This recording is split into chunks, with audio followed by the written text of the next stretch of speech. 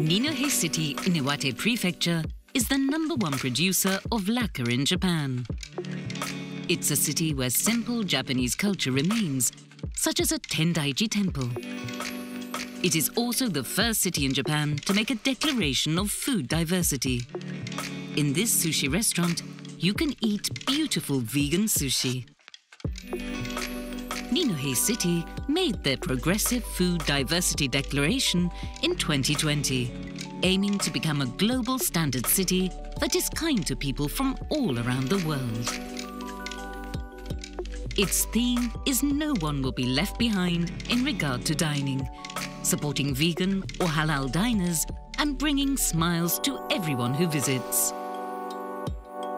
The local brewery, Nambu Bijing, which exports to 55 countries and regions around the world, also offers the first Japanese sake to achieve vegan certification.